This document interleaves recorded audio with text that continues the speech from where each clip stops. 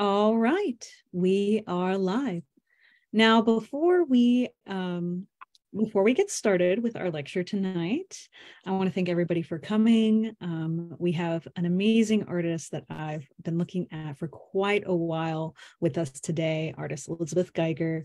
Without further ado, I'm going to go ahead and talk a little bit about this amazing artist. For one, she studied at the University of Virginia Vermont Studio Center and the New York Studio School. And she alternates between painting for exhibitions and teaching and painting in both online and in person. And her work has been shown regularly throughout the Eastern United States and can be found at Gross McLeaf Gallery in Philadelphia, Pennsylvania. So without further ado, Geiger, if you'd like, let me go ahead and spotlight you for everybody, and let's go ahead and get on with the lecture. Great. Well, thank you guys. Thanks for asking me, first of all, to do this, and thank you guys for coming to listen. So I titled the talk "The Power of Influence" because I feel like it's an important aspect of becoming and developing as an artist to study past art and sort of digest it and let it influence your work. It's very underrated, and I think for a lot of people, and maybe it's just in the teaching that I'm doing that's kind of workshop type, studio school type teaching, it seems to be the weak link for a lot of painters, that they're not looking at and literally stealing from, frankly, enough other artists. So why is it important to look at other artists and be influenced by them? And I would say because it's just, making paintings is not just learning some skills like perspective or how to mix colors and how dark and light and how to judge, hold up your ruler and measure things from the distance. You know, it's not just a bunch of skills that you're then applying to something that you're looking at and trying to reproduce on a canvas. It is a slow process of discernment, of learning aesthetic principles and discernment. And you learn those more, I think, by looking at great painters who did them, who embodied them. So that's studying art, copying paintings, going to museums. If you're not even a painter and you just want to appreciate it, looking at a lot of great painting will increase your aesthetic sensibility and your sense of discernment of what makes a good composition better than another. You just keep looking at those images and they will become they will kind of get into your sort of brain and be there waiting when it's time for you to make a decision and you feel unsure, you're sort of stuck, you're facing some big landscape or a big still life setup or something. You've got the residue of all these images in there that have kind of been teaching you in a sense. So just like you wouldn't spend a year studying grammar really hard and learning vocabulary, learning one of those 30 days to better vocabulary thing, and then say, okay, I've learned grammar and vocabulary, I'm going to become a poet now. Like, that's not, grammar, understanding how to dissect a sentence or whatever, diagram a sentence isn't necessarily what prepares you to be a poet. Reading a lot of poetry prepares you to be a poet. Understanding how you fit into that entire history of that art form. So anyway, I just wanted to say this is an early influence of mine, Louisa Mathias' daughter, and I remember very early on, like after graduating college, going to, I went to college at the University of Virginia, and there's a town like an hour away called Lynchburg, and it had Randolph-Macon Women's College there, and they had a show of artists from New York. And it was a lot of big names. I can't remember them all, but I mean, I think maybe Paul Ressica was in it. And I remember Joan Mitchell was in it. There was a lot of big name people. And Louisa Mathias' daughter was in it. and then some new up and coming younger kind of hot people at the time. And I went in and sort of stood in the middle of this huge room that the show was in and rotated around, and I saw these Louisa paintings, and they just like almost knocked me over, like physically knocked me over. I could not believe how powerful they were. And I think that always stayed with me.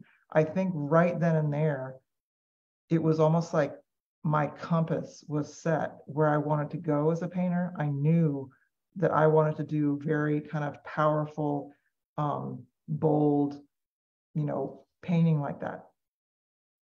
And let me just move on. Let's see. There we go.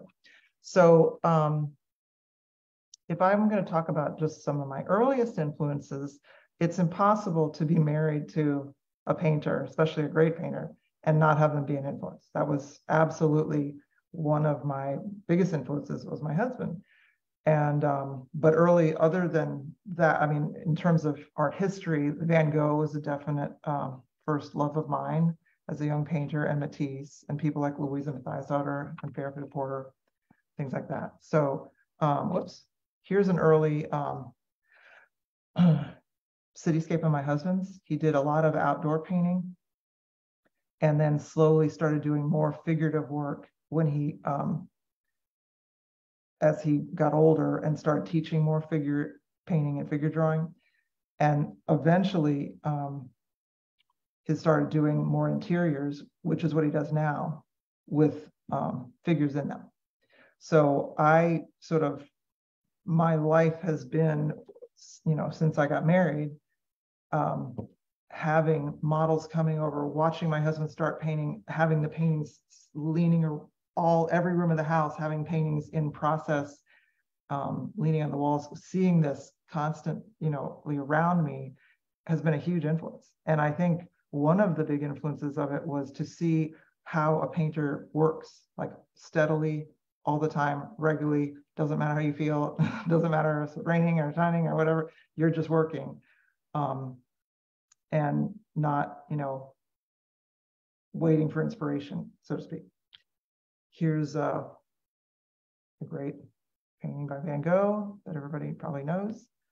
I think that early on, like many people, what attracted me to painting was color. And I would look at very colorful painters, but also very expressive painters. I think I liked how expressive his work was with the mark making. And the mark making kind of emphasized drawing and seemed very decisive to me. So like Louisa Mathiasdotter, that was something that a kind of clarity like that. Matisse, again, very colorful. And yeah, so I would just look at a lot of books or go to museums as much as I could when I was a young painter. And I think being married to a painter helped, because we could both do that together and wanted to. And it just became, it just seemed natural after a while to like go look at art, either at books or, go get art books from the UVA Art Library, or go to DC and look at the National Gallery or something like that. So the most important, I think the best advice I ever got as a painter was once when I was at the Vermont Studio School, and Bernard Chait was there, who was a great teacher and he probably wrote my favorite book on drawing of all time, The Art of Drawing. And he was one of my husband's teachers when my husband went to grad school. So, and he said, don't, he was asking me who I was looking at in terms of painting. And I think I told him my husband. And he was looking at a drawing that I had done, a tonal drawing that I had done with the side of my charcoal. And he said, you need to back up and go to the source. Don't look at trickle down information. Go back to whoever he was looking at, because it was obviously Seurat. If he draws like this, he's looking at Seurat. So basically his advice was go to the source. And that means don't just look at people that you like, find out who they like and look at those people and keep going back and back and back as far back as you can, and sort of almost back up the mountain as much as you can, and then work your way down from up there instead of staying at the base of the mountain and circling somebody one person that you really like. Keep expanding who you're looking at, because you're just going to get more and more rich ideas and influence on your painting, which is, I think, ultimately how you develop your style. If you're looking at a lot of painters and taking a little bit from this person and that person, you mix it all together. And especially the more people you look at, you can't tell after a while who you're looking at, because you've just taken so many little pieces. It's like a recipe for some kind of like special recipe of spices, like curry. Curry isn't a spice, it is a group of spices, and there's no one way to make it. There's probably infinite ways to make it. So you could make your own, kind of spice by taking a little bit of this, a little bit of that. I like the shapes in this kind of painter, and I like the composition of that kind of painter. And you just keep adding them together, and all of a sudden you're going to have your own kind of flavor to your painting. So, for example, Matisse really liked Cezanne, who I wasn't looking at originally, and I started to. And Cezanne really liked Claude Lorrain, who I started to look at. And I actually went to DC and made a copy of a Claude Lorrain painting, which I would have never in a million years done before, but I learned so much. I completely learned about tone from doing that copy. So, but it's also just looking at pictures isn't always enough. I mean, you have to kind of understand what you're looking at, and not just take the superficial, well, Cezanne paints apples, so I'm going to go get some apples and that's what I'm going to paint. But it's more than that. It's like, what is he doing? How is he structuring these paintings? What is the compositional, what kind of compositions are you using? What's his tonal structure? What's the color? What's his color ideas? So in order to do that, I recommend a lot of,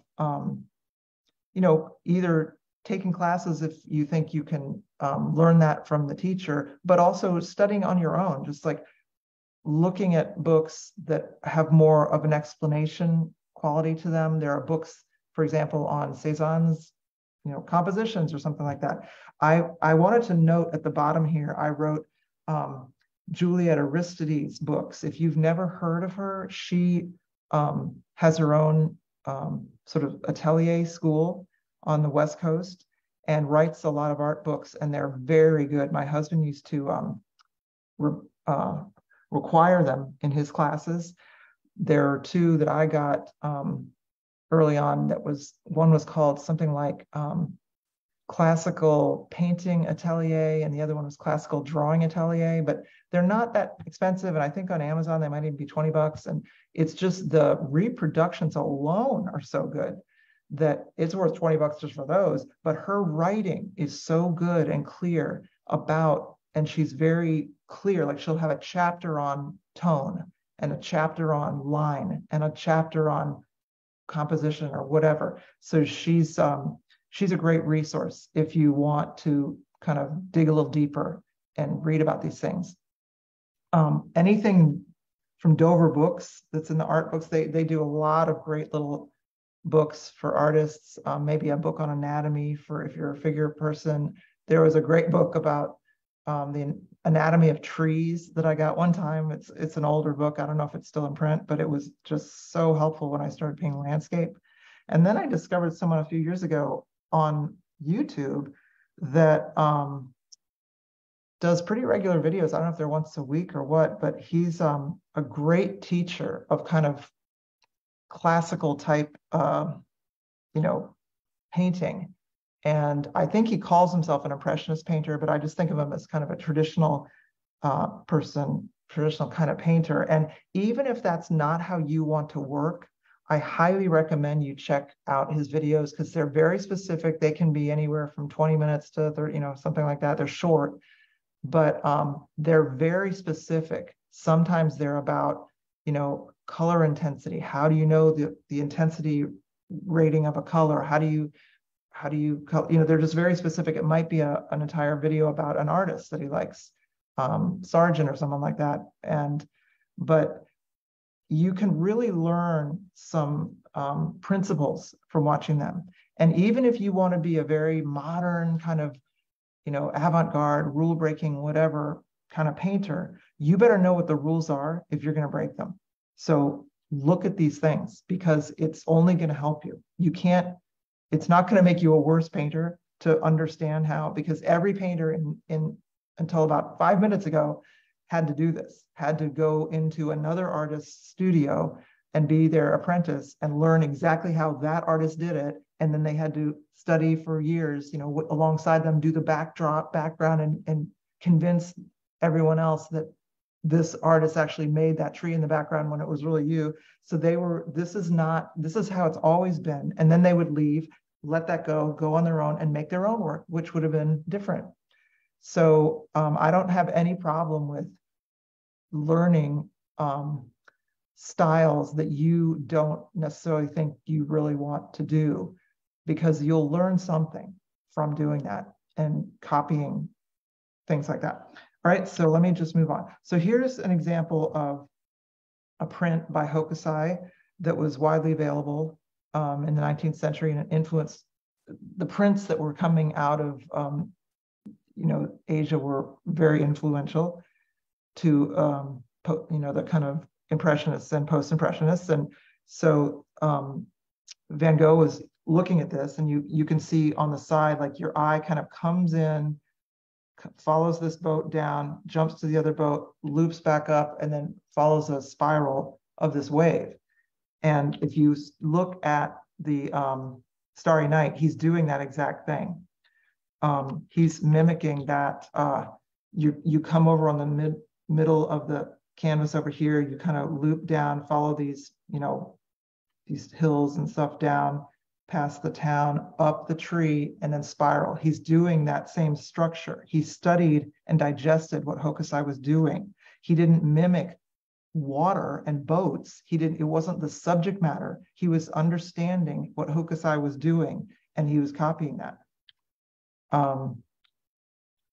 So here I am early on, just after I graduated. I went to the New York Studio School and did a drawing marathon where we worked, you know, on big sheets of paper and glued them together. And so this is a painting that a figure painting I did when I came back from that. And I was still taking paper. The paper was actually this big. You can sort of see the line there. And I just glued another paper above to extend it. And I would get models sometimes. Sometimes I'd paint myself. But I kind of always had a still life in it. I was just painting everything. Sometimes there was a window behind with a landscape. I would paint anything and everything all at once. I did literally paint the wall of my little room that I was painting in, this little purple and pattern thing. So I was very much an observation painter, but I was working very quickly, one-shot paintings mostly, and stacking up painted, you know, this was acrylic. I think I was probably less precious than some people might be when they start out. I think that a lot of people get very concerned about their materials and wasting, or what should I do, what should I use, this or that? And I was just kind of trying to knock out as many things as I could just to get better.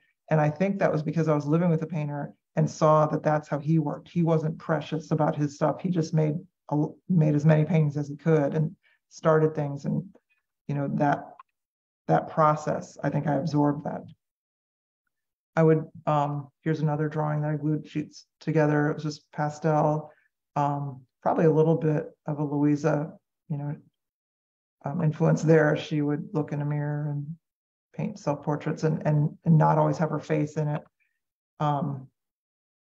This was maybe a typical size for me, 16 by 20. My paintings weren't huge at the beginning, but I would work fast and painterly. I remember this was at the end of a long day with my two toddlers, and I was exhausted, and I was just like frustrated that I hadn't been able to paint that day. So I just went down after I put them to bed at like 9 or something and knocked this out in like half an hour. I was just like, oh, it felt so good to like do just a little bit of painting.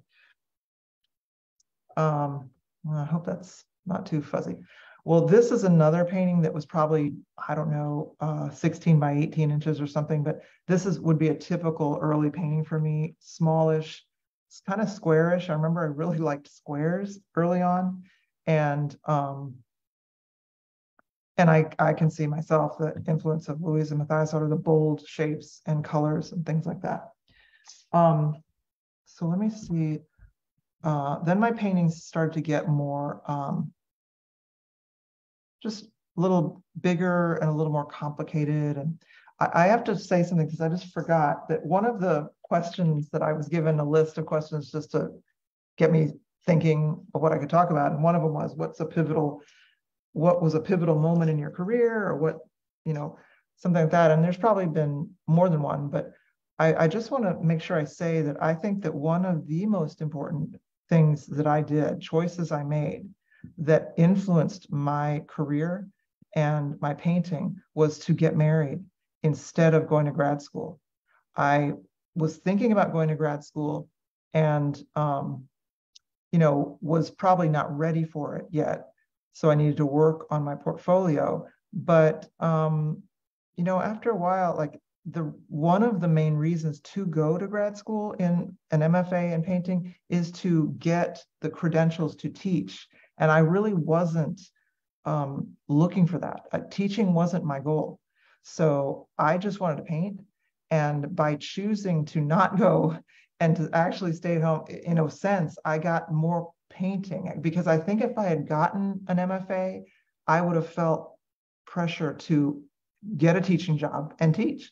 And then I probably would have had less time to actually paint.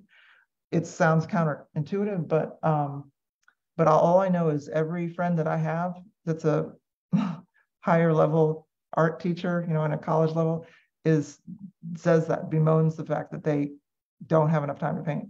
So maybe that was all for the better that I didn't end up going to grad school, because even though I had kids and it sounds like that would be super busy, it's like, yes, the mornings I'd have to get them ready and get them off to school. And at the end of the day, we'd have a lot to do. But between 9 and 3, when the kids were gone, I was in the studio.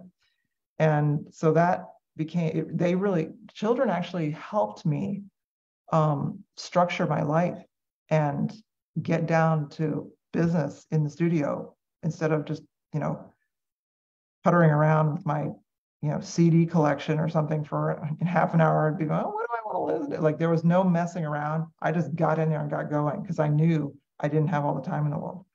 So anyway, this is back to this painting. I look at this and I think of all of the influences that I probably was thinking about and looking. I'll bet you that I had books. There's a lot of paintings by Bonnard with red and white checkered cloth in it. Fairfield Porter oftentimes had things like milk containers and everyday, food kind of things like that.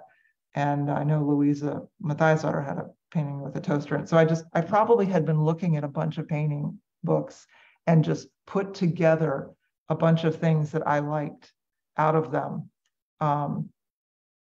And, I definitely wanted to have a more, less formal look. I remember that, a very kind of casualness and a painterliness. And so avoiding, now that I look at this, I think there are some like this, lining this up with this edge of this pan does create a vertical, but I remember consciously trying to make more diagonals than horizontals and verticals, but things like that. So here I am in a room off of our kitchen, which had great north light. And it was the playroom that the kids played in when they were little. But once they got older, I just took it over and said, no, sorry, I want to paint in here. But I'm putting these side by side because they were actually painted close in time to each other, but in the exact same spot, like the corner of the room was identical. And this just shows what I was thinking about and influenced by what came out. So I don't think in general, I think that this came after the one on the left, after I'd spent a while painting landscape. And I don't think I could have made a painting like that until I did spend some time painting landscape, because the atmosphere, the sense of air, the softness, the lost edges, the subtlety, all, landscape painting taught me a lot. And even though I don't do it as much, it helped my still life painting. It changed it. So that's just something to know, that you can try different things and you don't have to say that you're 100% going to go that way. I just was experimenting with landscape painting and liked looking at it. And it's influenced my work too, in terms of just composing. Like I tend to almost mentally think of my tables as landscapes now, like almost like a, organic sort of landscape grouping on a table. And this was something that I was just interested in experimenting with, is modernism. And it was really hard at the time when I first started doing it. It was so counter every instinct that I had as a painter. I was like, what? But it really, it was just something I wanted to understand by doing it. And so every decision, I think it's almost like the opposite. A lot of painting that we look at now, that traditional type painting, is recessive. It's about making space. It's going back in space. And everything about modernism is pushing forward. Everything pushes up against the canvas. So if you wonder why there'll be wonky, funny things like the table edge should actually keep going out to here, but instead it jumps over and comes back a little bit. That is to flatten it up against, anything that creates space goes against the modernist push forward. So this type of painting is pushing back. This is pushing forward. And it was just an interesting lesson to learn it. I just had to keep almost saying out loud, like, no, because I'd feel myself, if I don't think and I just go on autopilot, this is what I'll do. But I had to think literally every minute of it. It was like my brain would hurt sometimes. It was like tingling, because I was like, no, I had to do the reverse of every instinct I had. So it was an interesting experiment. I'm still kind of doing it now. This is an early painting, maybe one of my favorite early paintings. Not so early, but earlier. And I was working in the basement of this house in a little cinder block room that was a bump out, an addition to the house that was designed just to put a lawnmower in.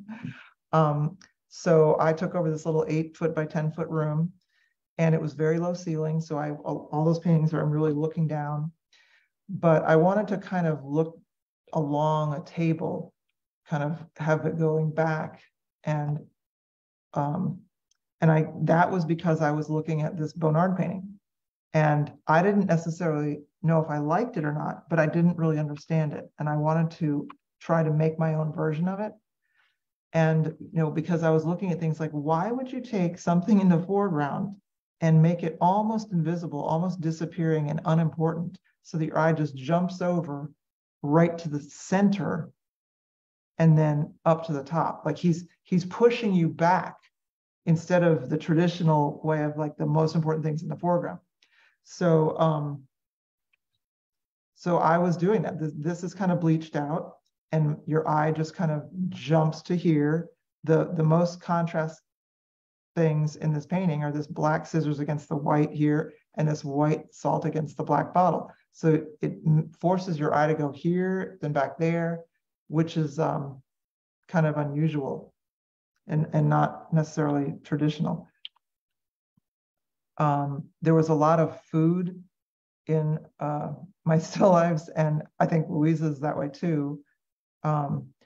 But Louisa Mathias' daughter. But I was also a chef in college. That was another thing. They said, what kind of pursuits did you do at the time when you were learning to paint? And mine was cooking. And I think that I always thought, if I can't find anything else to do, I would become a chef.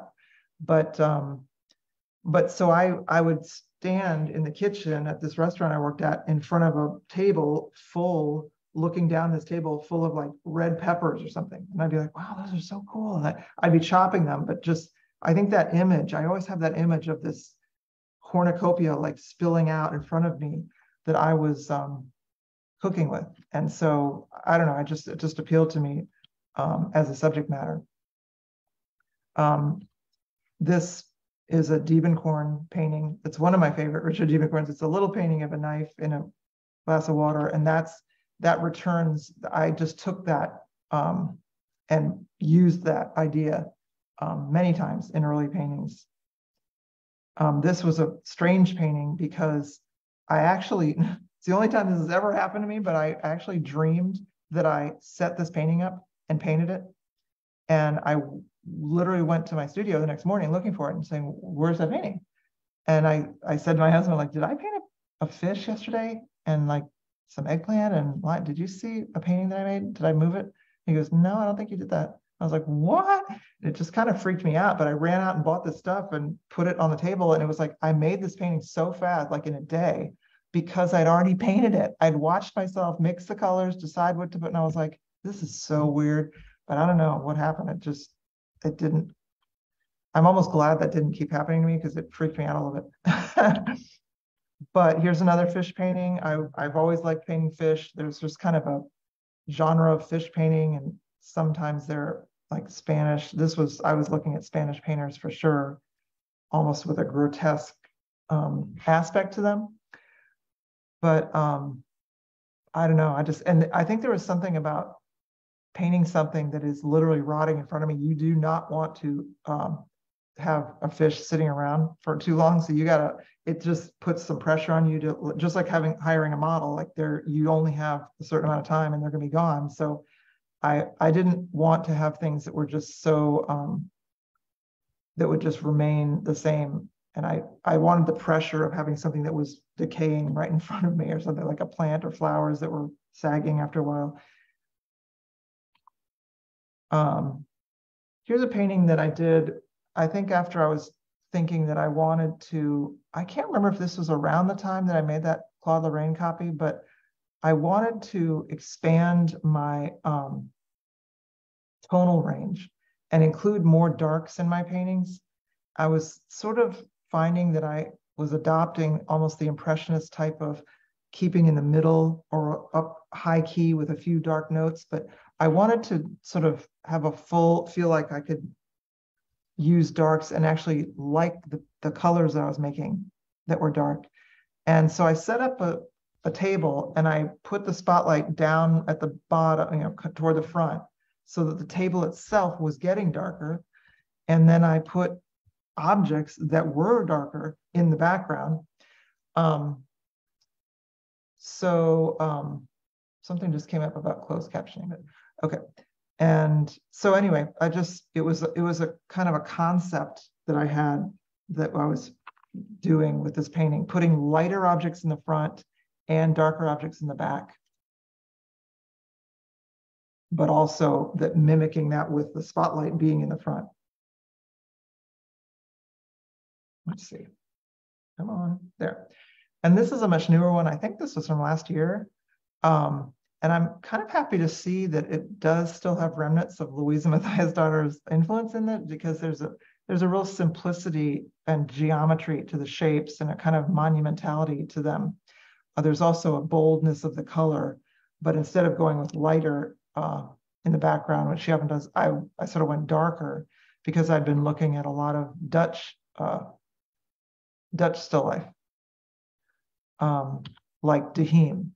And what I like about looking at these is that they're really complicated, but what they're really doing is jamming a bunch of things. What he does, he'll jam a bunch of things together, but into one big shape. So he kind of made almost like a wedge here, like a triangular wedge.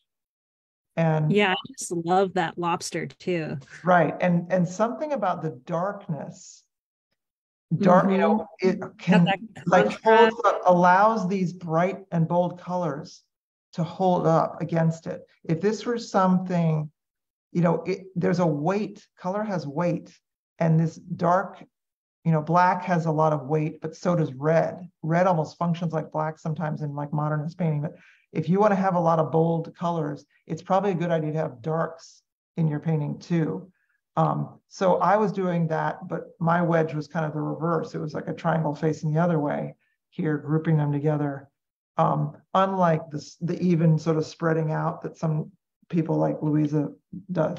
But there's other painters that do that too. This was a Dutch painter, Van Schooten, who kind of laid things out in like row, you know, a little bit spread out evenly rows. And I'm obsessed, for some reason, I'm obsessed with this painting right now. And I'm just making several versions of it, but like things like this with just bold colors.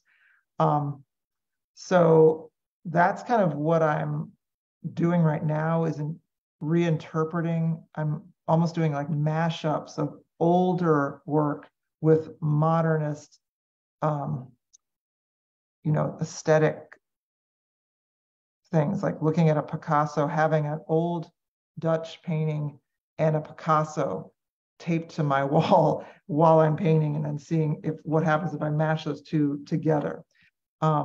Here's some pictures from my studio of some setups. And I think what I'm noticing here is that I can tell that I've been looking at sort of Dutch painting by the one on the left, because I've pulled back so much from the objects that they're now a smaller proportion of the painting, and the space around it is more important, and letting this, you know, this swag here and this to the straight door, like all these bigger shapes around the still life are important too, and not just the stuff, which a lot of times early on, I might have gone in here and focused just on this one little thing, this one, you know, a couple of oranges right here, or this plate, this is what I would have painted early on, but pulling back and pulling back, I'm enjoying doing that. And I think it's because I've looked at other painting that has done that. Same with the thing on the right, thinking about the background as much as the stuff. So I might work on paper if I have a new setup and start more directly making some kind of black and white tonal copy of it, just to kind of understand the light, and then take baby steps toward making it a color painting, crazier color painting, maybe colors that aren't the right colors in the painting. And then something like this was probably like 6 paintings later, I could get to something like this. If I was thinking about Picasso, say, or somebody like that, I can't just walk in and do this on the right when I'm looking at a normal thing. Like I have to understand it first and then distort it. So just so you know, that's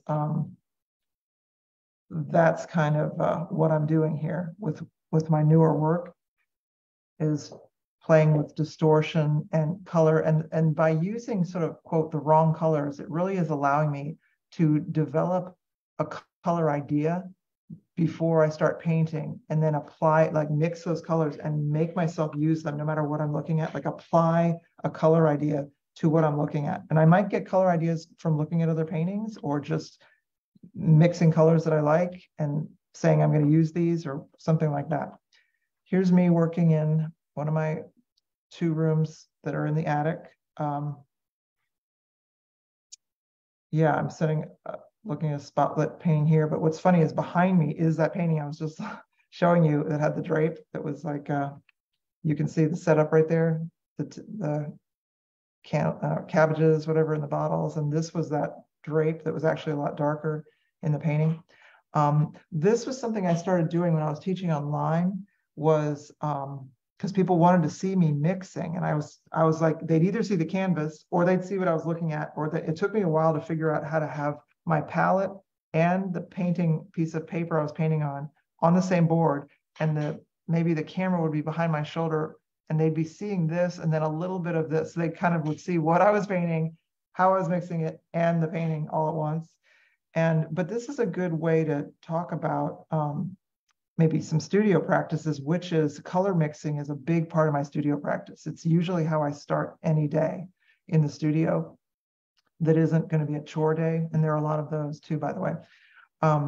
But for example, like I set up this setup to be with the idea that it was more of a green and red setup in terms of complementary colors, but I was going to paint it using yellows and purples. So I mixed a ton of purples from my blues and reds, not really using, maybe there was one, but trying not to use a bunch of purples out of a tube, but mixing them. And then I also, another thing that I do a lot more now is when I lay out the colors, whatever they are, I make tints of them. Tints means you add white and have versions that are lighter and lighter and lighter. So if I have multiple tints of every color on my palette, it just makes it does take me a little longer to set that up, but it saves me so much time later and makes mixing so much better. I mix better colors because if I've got a blob of color in here that I want, and I know I just want to make that a touch cooler, and then I take my palette knife and stick it into this, I'm going to ruin the whole color. The whole color is going to turn blue. But if I just have a little light, barely kind of light blue, and I touch that and then I put it in, it doesn't ruin all the work that I've just done mixing that color that I'm trying to use. So I've just found this very helpful. And it also helps me constantly think about tone. I might say, this color needs to be cooler. But then I look at all these options and I go, well, does it need to be cooler and darker, or cooler and lighter, or cooler and medium? It forces me to think about tone as I'm mixing and put them together, tone and color. Here's the other room. There's two sort of rooms, and I'm convinced they were like servant quarters or something in this house. We bought this old house, and they're both kind of that, whatever that roof line thing is. So here is an example of how much it might look like when I'm working in my studio. I'm just surrounded by stuff. And literally, I almost have to carve out a space when I go in the morning to find where am I going to stand, and I have to push tables aside. I have so many tables now that I've accumulated, and a lot of stuff, a lot of fake fruit, fake pineapple. This might have actually been real, and fake flowers and real plants. I get real flowers sometimes, but I like to have stuff around that I can look at and move around, and I don't know, I just like having this stuff around me. So and here you can tell, I might have a poster of a painting that I like up, and it might not be a still life, it might be this landscape by Corot, but I either have a book or a poster taped to the wall or something. So it's almost like I have one eye on my painting that I'm making and one eye on another image that I'm thinking about. And I sort of see it as all the skills, the drawing, the color mixing, things like that are vehicles for, if I'm going to make an analogy of like a trip, I'm going somewhere, they help me get where I'm going. But looking at these paintings alongside me, these are like how I can travel, but these paintings are sort of telling me like, where am I going? And so they kind of remind me in a big picture kind of way, like, what am I trying to do here? What's the idea that I'm trying to channel, and pursue here? Am I, what's the tonal idea, or the scale idea, or the color idea, or something like that? It's just a kind of reminder of something that I'm interested in thinking about while I'm making a painting about something else. There's the same room. So in terms of where I'm going, what's happening, there's a whole lot happening for some reason in March. It's like the month of all months. But here's my website again. If you haven't looked at it, it's a little bit older, out of date, a little bit older work, but it's still good to look at. And I need to update and put newer things. I definitely add my newer work more to my Instagram, which is Elizabeth Geiger Studio. And I definitely advertise any kind of shows, workshops, talks, all that kind of stuff on my Instagram. So that's a place you can go to check what I'm doing. I just joined this group, Perceptual Painters, that my husband was in. And they have a really cool, they didn't have an Instagram account yet. And we decided to make one starting this year, I think at the beginning of this year. And we decided, instead of like randomly everyone just, putting stuff on, posting, we decided to hand off the kind of the Instagram to each artist in turn. So like for 2 weeks, each artist would have a 2-week little studio visit, and then pass it to someone else. And so I actually started it. I was the first one that did it. And I put a lot of effort into it. And you might want to, if you want to go to that Perceptual Painters Instagram account and scroll all the way back, I don't know how hard that will be, to the beginning, that would be my turn. And I really tried to show people all the different aspects of my studio and what I did there. There's an entire day just on my palette, how I do it, how I organize it, how I clean it, what I think about it. There's painters that I like and discussions in the chat thing below about that. There's just a lot of information in that you could see more about literally my studio practice in that. They're also having a group show in California at this Shasta College. I don't know if anybody that sees this video is a West Coast person, but in Redding, California, there's going to be a show in March. And I'm actually going to go to teach finally in person after like 3 years at in Nashville, which is kind of near Arkansas. If anybody here is from Arkansas, I'm going to teach at the Warehouse 521 in the last 4 days of March, and it'll sort of be like the first day we'll focus on totally drawing, and then sort of shift into painting as each day goes by. And then I'm having a solo show that was postponed from December at my gallery, Gross McLeaf Gallery, in March as well. So there's a whole lot going on in March. But so those are things that are upcoming. And let me see, why does this not? Oh, there. And I think I wanted to end on, instead of just talking about why maybe I use the medium or something like that, oil paint or something, I think it's important to just talk. I like thinking about the question of just why paint at all, or even if you're not a painter, why look at painting? Why is painting important? And to me, it's a way to make sense of the world. It's always been a way for me to put sort of chaos into order somehow. I think that everybody increasingly is living very fragmented lives. We're busy, we're doing many things, and I think technology on top of it just makes everything increasingly sped up and sort of complicated. And there's just something about good painting, going and looking at good painting in person, that slows you down. It sort of puts everything back in place, and each fragment of a painting is unified, is a part of a unified whole. It's organized consciously, and there's something so comforting about that. And it just kind of, I think art really leaves us feeling connected. I feel connected to the world by looking at it. And I feel like I have a place in the world. I'm included. There's just a sense of that I feel when I look at great painting. I think beauty in general really asks you to stop thinking about yourself. It gets you out of yourself. And so even though I spend my days alone in my studio, I feel like, because making art takes me out of myself, I feel more connected and not kind of self-obsessed when I've spent time in the studio. Wow. Ultimately, I think that one of the real ultimate purposes of great art, is to remind us that life is worth living. I really believe that. That's the one. On the days where we have forgotten that. So I highly recommend to everyone, painters and non-painters, to go and see painting in person, because it does make a difference seeing it in person at a museum or things like that. All right, so thank you very much, and I'll answer any questions you want. Should I unshare now? Stop the share?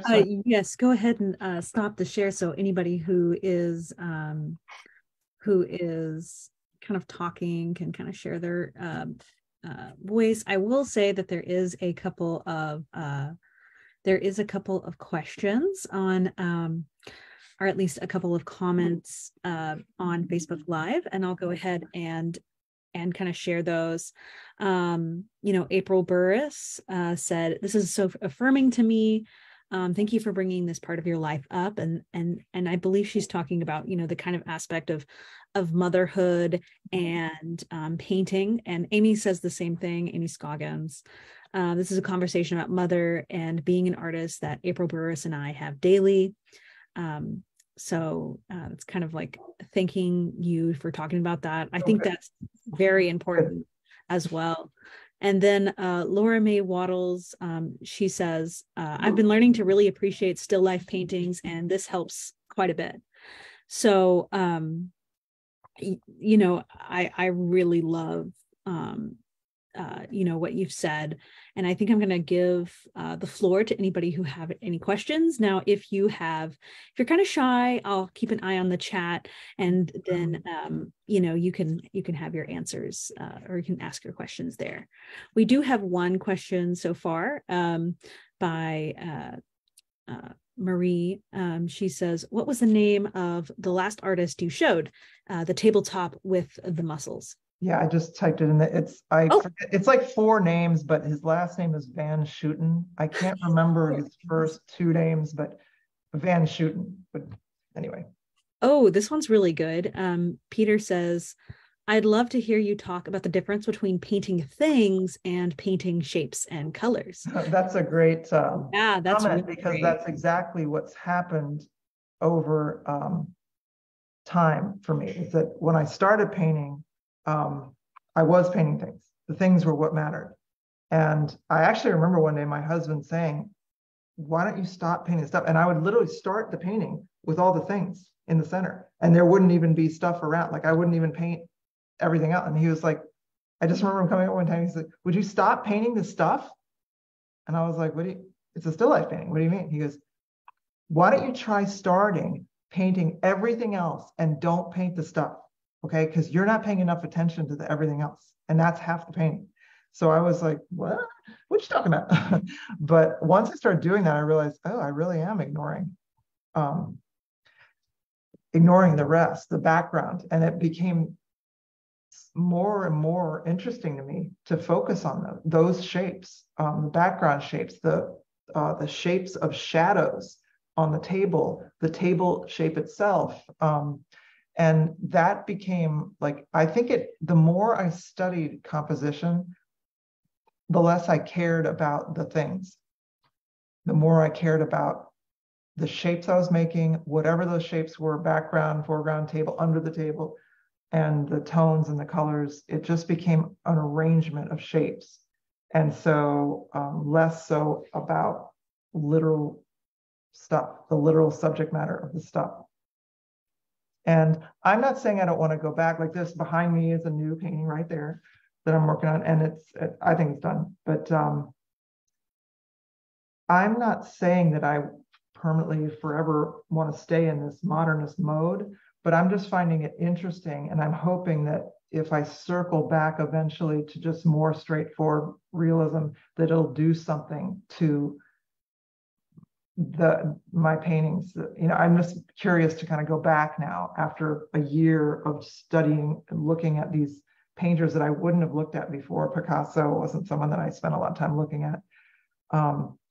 But if I just now go in to do a straightforward observation painting, I'm just curious what choices I would make, because I don't think I can totally forget the things that I've been doing now. But anyway, it's just all experimenting. I love experimenting. That's why I love starting paintings and being in the middle of paintings, finishing them. That is my least favorite part, because I could sit forever and just keep going, well, I don't know, maybe I can make it dark on this side and light on the other. No, actually, what if I made the whole thing down low? Like I could just shift and totally change paintings constantly. And almost like Thomas Edison, you know, supposedly he tried 700 different things as a filament for the light bulb. I mean, if I tried 5, I'd be like, screw it. Maybe the light bulb's a dumb idea, whatever. You know, he did 700 different things to what would burn and stay lit in a light bulb. And that's almost how I feel. I've adopted a kind of scientific, like, I don't want to think of myself as an artist. Like, I want to think of myself as like Thomas Edison. I'm in a laboratory. What would happen if I put red over here and then, or no red over here? And, you know, I don't know, I'm constantly thinking of experiments that I could make on the canvas. And I think what's so hard for me about having a deadline, having a show, is that I have to stop doing that in a sense and just, okay, this is what I'm doing, nail it, finish it, nail it. And I can't constantly pull the rug out from under myself. And so they're both good practices to do, but it's like I have to literally mentally shift from playing and experimenting into finishing mode. And it's always a painful shift for me to make, but once I've made it, I'm okay. I think we have another question. Ken, do you have your hand raised? I sure do. Hi. Hi. Yeah, so I have like two questions, and I feel like one you'll be able to answer really quickly, so I'll ask that one first. So how do you register for that in-person workshop that you're doing in March? Ooh, you know what? I'm not totally sure. I'll try to follow you on Instagram and message you, but I Okay. just would guess that there must be a the warehouse 521 Right. must have a website or something. I'm sorry, I don't know. Yeah, okay, we'll follow up. Yeah, because I live in Kentucky, so I'm not really that far. Oh, awesome. And my parents live close to Nashville. So Awesome. yeah, so my second question is, why does composition matter? Well, it's kind of the underlying structure of the work, and it actually sets a lot of the mood and tone more than people think. It's not, people think, the problem with painting is that people will look at a painting and see the subject matter or the color and say, that's a great painting. You know, it's about this, or it's about, when they don't understand that's behind the scenes. It's like saying, why does it matter who directed a movie? Well, the greatest directors amazingly made spectacular movies because they were the ones not thinking about the storyline as much as what's the big sweeping, mood of this movie? How am I going to get that mood to, you have to kind of use the composition a lot of times to create the drama. And my husband would oftentimes people are oftentimes surprised to find out that he starts his interiors without the model there. He starts painting the room, and then the model will come over and he'll just plunk the model here, there, and move him around. And he's already created the drama of the painting before the model's gotten there, because he's making the composition. He's figuring out where are the big divisions? Where's the big angle? What's the space like? All of those things are kind of compositional things. And you can't, I think the reason why it's good to study it is because if you don't consciously think about it, it's not just going to magically happen. You're going to get pulled in. As soon as you have something in front of you that you want to paint, and you've got your colors and you're mixing, and there's just too many things to do, that you won't accidentally make a great composition. It's not going to happen. You have to think about that on its own, maybe before, maybe during, maybe after, whatever. That's why doing a lot of thumbnails and drawing is helpful, and studies and things like that, because it just ends up, it's almost like it creates more emotional power or something like that in the work. That's what I would say. That's sometimes, when I go to, because composition is abstract, it's not literal. So when you're composing shapes. And when I go to a museum and I see great painting, the thing about fine art, what makes art fine art, maybe versus illustration, which can also be good too, but fine art is meant to have, kind of the abstract, the kind of shapes and colors and things like that come to you first. When you see a great painting from across the room, you might see the big shapes of it, the big divisions of it first, and then you realize what the subject matter is.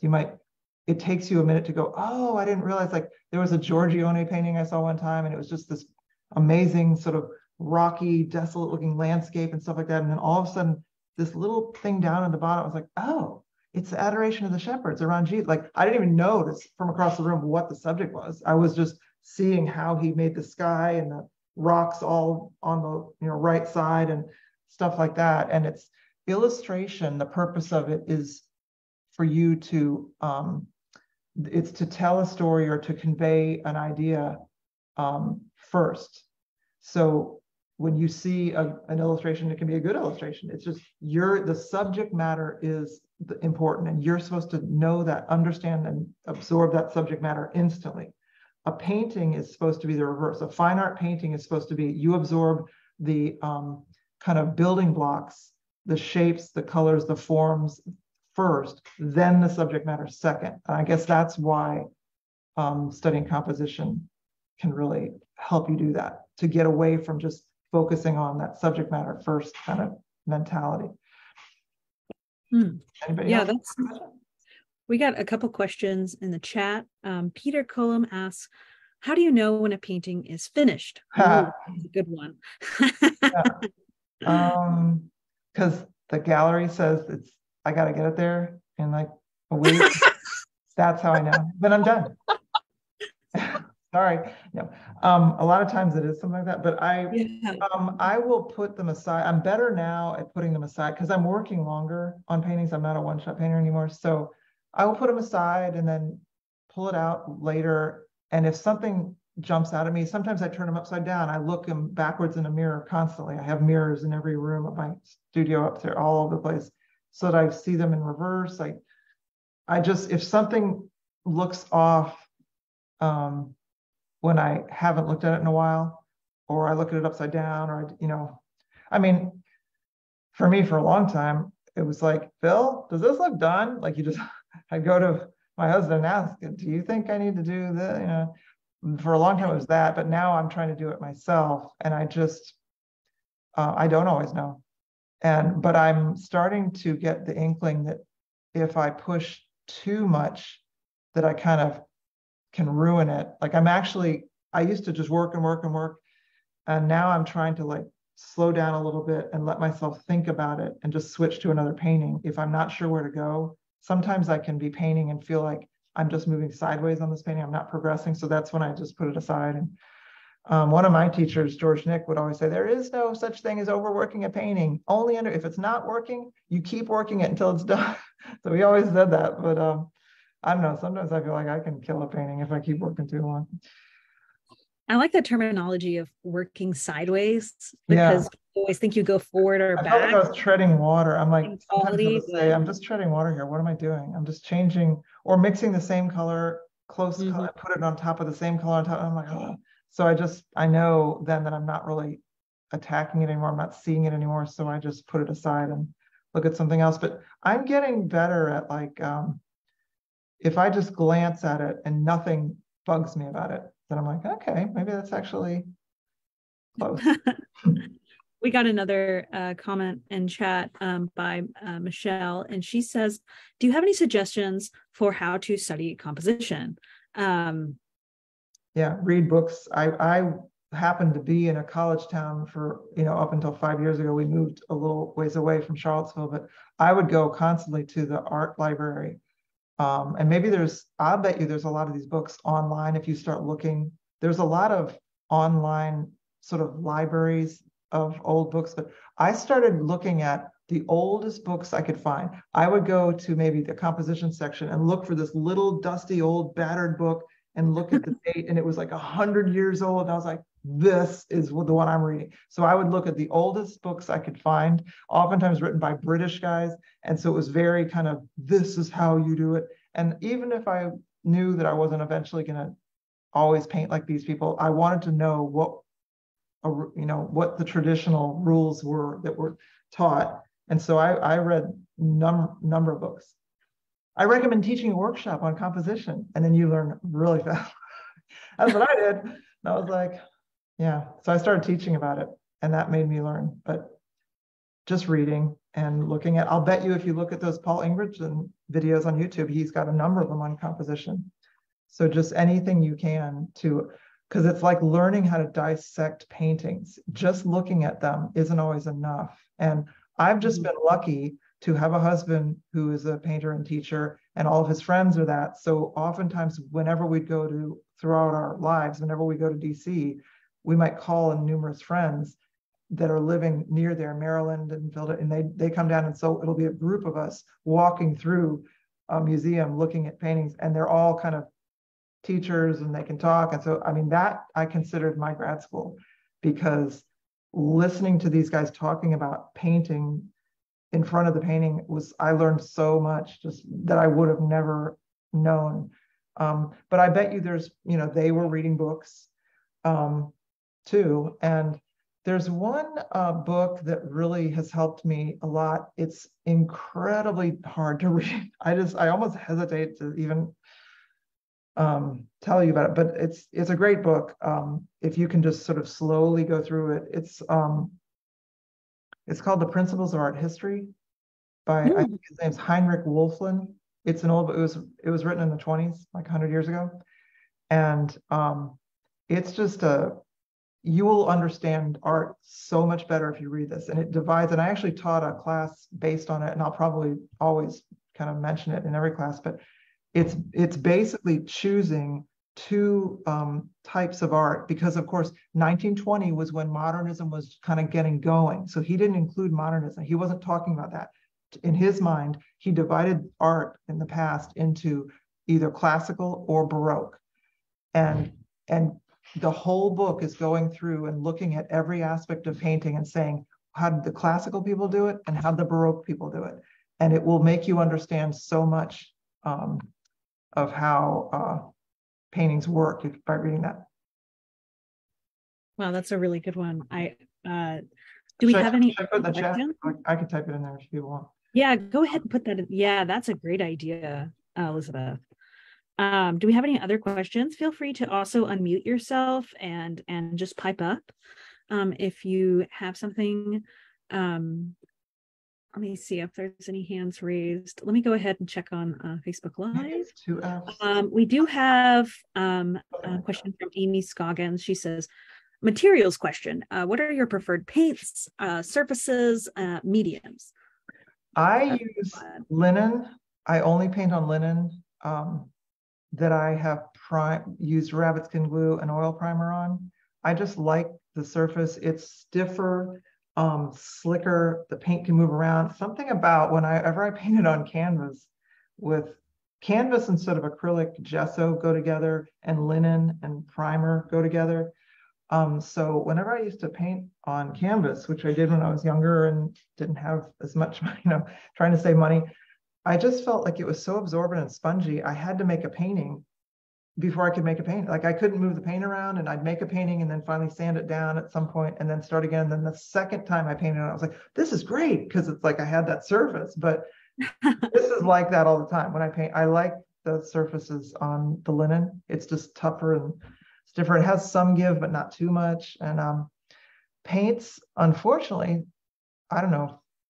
I've never graduated from using Utrecht paints, which is what I've always used. And I always kind of said when I was a student, well, when I get older and my work gets better, I'll start getting really good paint. But I just use so much paint that I kind of cringe the thought.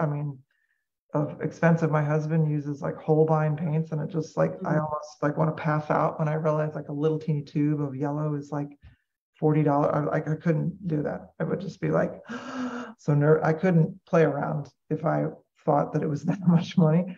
But I have always liked Utrecht stuff. I use their brushes. I get pretty much everything from Utrecht, and I wait until things are on sale. There's always a paint sale and a brush sale, or things are like half price, and that's when I stock up. And I've actually learned stuff like, I even buy a bunch of empty paint tubes, and then I buy the huge quarts or whatever of the white, and I can tube white or mix my own, tints and stuff like that. And I found that that's much cheaper. It's like half the price if you just get a big amount and either carefully use it out of the can or tube it. That's one way that I do it. But I'm not super precious about actual paint. It's kind of weird. It's just because I want to be able to throw it around and not worry about it. And my son and my husband have a lot more fancier paints, and they try all different kinds. Like I feel like at this point, with the colors, the basic colors that I use, I can mix most colors that I would want. So I could buy some fancy, Mars this or that, some fancy kind of color, but half the time I get an ochre of some kind that's weird. I'm like, I could have mixed that with these three colors that I already have. So I don't know. I just stick with my, you get into habits in the studios, unfortunately, or maybe fortunately, but that I'm just used to the paints that I use, and I don't know. Let's see if we have any more questions here. I love all of this engagement. This is and you just answer them so precisely, succinctly, Elizabeth. Let's see if you guys have any more questions, feel free to put them in chat. I know we're going a little bit over, but all of this is really good stuff. So let me go check the Facebook Live again. You can also unmute yourself. Let me give everybody a time to kind of see if they want to chime in. I also get my frames now. I frame them myself, and I use Metro Frame. I think it might be out of Minneapolis, but it's a kind of thing where you can order the sizes and the stain on it and stuff like that, and they send you the pieces of the frame all together, and they've drilled this kind of butterfly thing in the corners. So when you put the frame together upside down, these things the corners fit together, and there's a little special peg that fits in that butterfly shaped hole, and you tap it together. It's so simple. It takes like less than 5 minutes to put them together. They look like professional, and you're just not paying double to have someone else do that, because that's what some framer is doing for you. If you use float frames, that's what I use, is kind of simple float frames, but they even have other kinds too. But it's just saved me so much money. And so as my work has gotten bigger, and I didn't even used to frame them when I was first starting, but as my work's gotten bigger, I started thinking, oh God, how am I gonna, it's gonna be so expensive to frame these. But my husband's even started using it, and he used the best framer in like Richmond. He used to spend like $500 a painting, and like an 18 by 24 painting to frame it. And I was always like, I don't think I can do that. But this has really saved my in using this. So anyway, I recommend you can you can buy them yourself, and they're much cheaper because they come all taken apart, and they come in a long box. So it's cheaper if you bought a frame that was already put together. That's an expensive thing to ship, but the way that they do it anyway is great. Metro Frame. Wow, that's I've never heard of that, so I'll have to definitely look them up. I have a question. So do you stretch all of your own canvases too? Absolutely, yeah. And I used to do it in big amounts, and so I'm still going through the ones that I stretched from a while back. But it's almost like, for me, like a process that prepares me for painting. It's just all the chores of the studio help prepare me to paint. I just like thinking about the different sizes. I order a bunch of different stretcher bars and combine them in different ways. I like having a lot of different sizes. My husband's worked for years with like 18 but with just a couple sizes, and so he does a lot of different composing within the same 18 by 24 rectangle, and I would always change the rectangle to make it's just how I work. But so I like making my own, and I'm just used to doing it now. So I also gesso paper. I also buy printmaking paper, really thick paper, like Reeves BFK. I guess Stonehenge is another one, and then gesso it multiple times, like maybe 3 or 4 times, until it's super stiff. And that's a great painting surface to do studies and preparatory things on. And it's so stiff that it will actually stand up, and you could prop it somewhere like on a shelf or something like that if you had a little one of those. But I tell students sometimes to use that when I'm teaching. We also have, what is your palette? Do you use earth colors, or do you mix them? Well, I've started to use earth colors more. I used to use kind of a double or triple primer. I used to take all the primary colors and have multiple 2 or 3 versions of each, at least a warm and a cool. So like a cadmium red, light or medium, and an alizarin crimson, something like that for a red. And but then I expanded out to not only the primaries but the secondary colors. So I had 2 or 3 colors of yellow, red, and blue, and orange, green, and purple. I had that for a long time. I avoided black just because I remember teachers saying, don't use black. It's really bad. It's hard, and you can't, you really got to know what you're doing. So I was always afraid to use black. And then finally, one time I just put it on there, and now I love using it.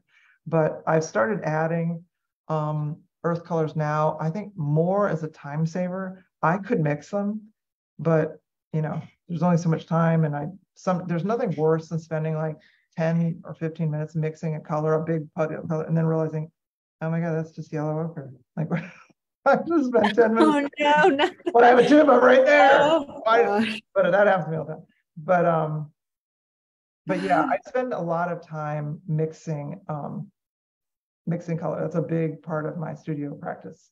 And even just mixing color for its own sake. Like I'm not even looking necessarily at my setup sometimes when I'm mixing. I just want to look at the palette and see what I can do. What happens if I put these colors together and just mix all these puddles and then have them there so that I can use them in a painting or and even if it's to start a painting, drawing in with the wrong colors so that I can see, like if I'm reattacking a painting, I need to draw in with colors that are not there so I can see how I want to change it. So if it's a very earthy colored painting, I might put an electric blue drawing in just to, because then I can see what I want to read, how I want to redo it.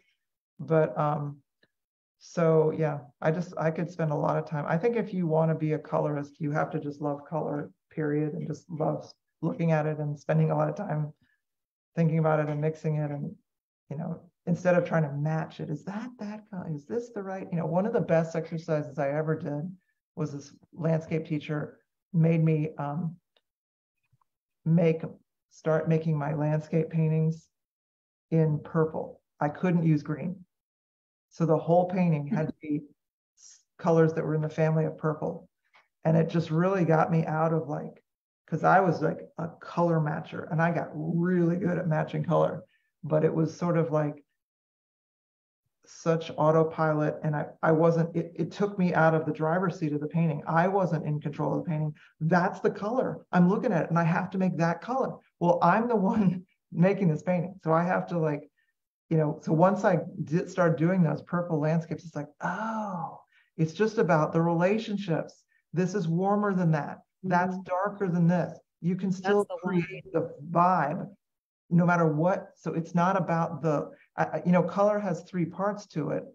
Tone, how dark or light it is. Intensity, how muted, or pure out of the tube it is. And then the hue. And I think most people think the hue, the literal color, is the most important aspect of color. That's the least important. It doesn't matter. You could look at a Bonnard painting and it's a big, red table, let's say, with stuff on it. And he could have made that a yellow table. It would have still been a great painting. It's not the tone, it's not the literal hue that he chose. It's what he did with it. How intense was it versus the thing next to it? How dark or light was it? It's the other aspects of color are much more important than the hue itself, I would say. Yeah, that's really great. Let me see if there's any more questions. I do want to go ahead and start wrapping this up. And okay.